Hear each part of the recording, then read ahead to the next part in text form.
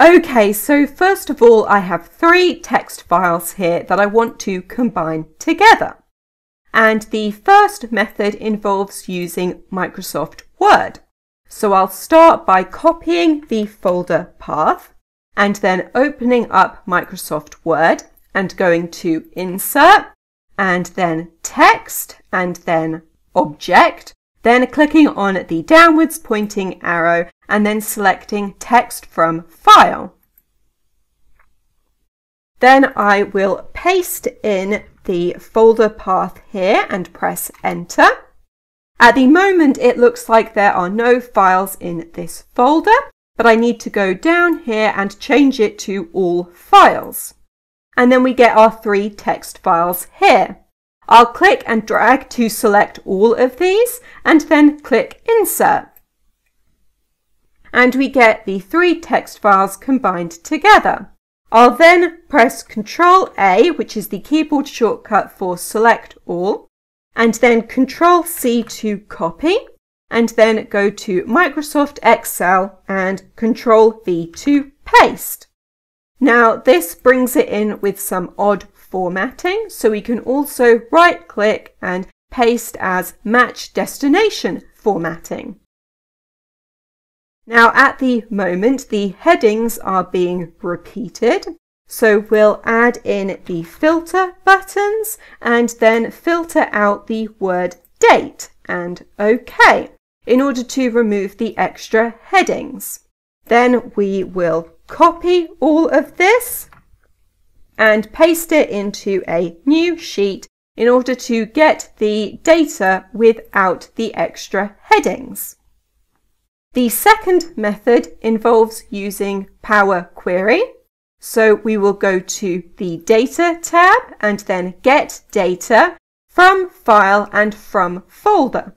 Microsoft has changed the way the Data tab looks quite a lot over the last few years, so your version may look different to mine, but the From Folder option should still be there somewhere. So select From Folder. Then I will copy the folder path again and paste it in here and press Enter and then select Open. Now it's found the 3 text files and there's a few different options for this, but I will select Combine and Load. And it will use the first text file as an example and assume all of the other files are laid out in a similar way. And then select OK.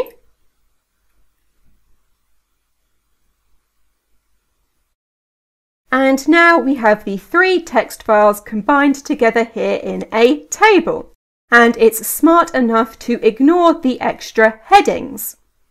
We do have an extra column here which has the text file name in it. In order to remove this, we'll go to Query and then Edit.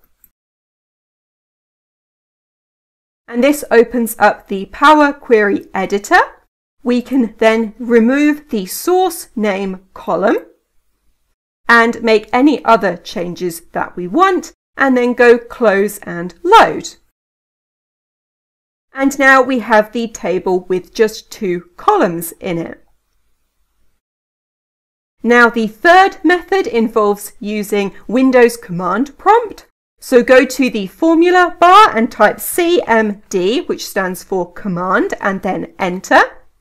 And this opens up the Windows Command Prompt. Then type copy space the asterisk symbol .txt. And the asterisk symbol is a wildcard symbol and it can represent anything. So what this is saying at the moment is to copy all of the text files in this folder.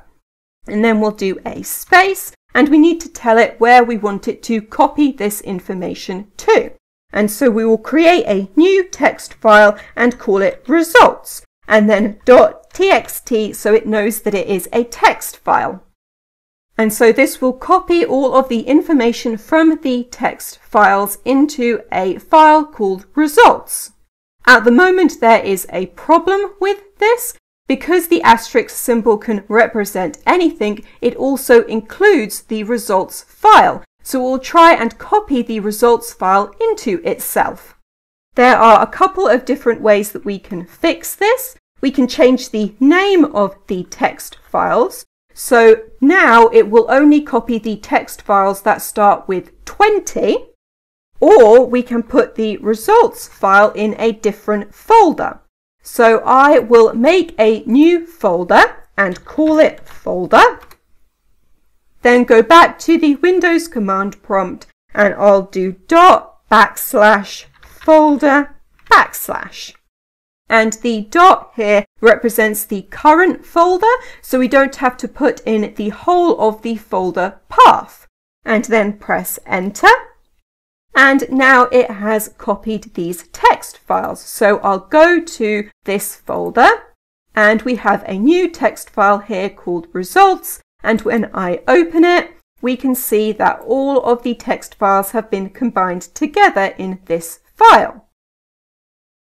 Now the fourth method involves using Powershell. So I'll hold down Shift and right click and select Open Powershell window here. And this will open up the Windows Powershell. Then I'll type get-content space the asterisk symbol .txt. And this will get all of the content from all of the text files in this folder. Then we'll do space and the pipe symbol. And the pipe symbol will be in different places depending on what type of keyboard you have. So you will need to find it on your keyboard, or you can copy and paste it from the description of this video. And the pipe symbol will take whatever is on the left-hand side of it and then pipe it into whatever is on the right-hand side. And on the right-hand side, I'm going to put a space and then set-content space and then results.txt. And so now it is setting the content of the results text file to be the content of the text files. But we have the same problem that we did before. Because the asterisk symbol can represent anything, it includes the results file. So we'll try and combine it with itself. So we will again put the results file in a different folder, and I'll do /folder/. And I'll also change the name of this to be results2 so we don't override the text file that we previously made. And then enter. And now I'll go to this folder here and we have a second results file. And when I open this, we can see that we have the information from the text files combined together. Okay, so in this video, I have shown you how to combine text files together in Windows using 4 different methods, and that is everything.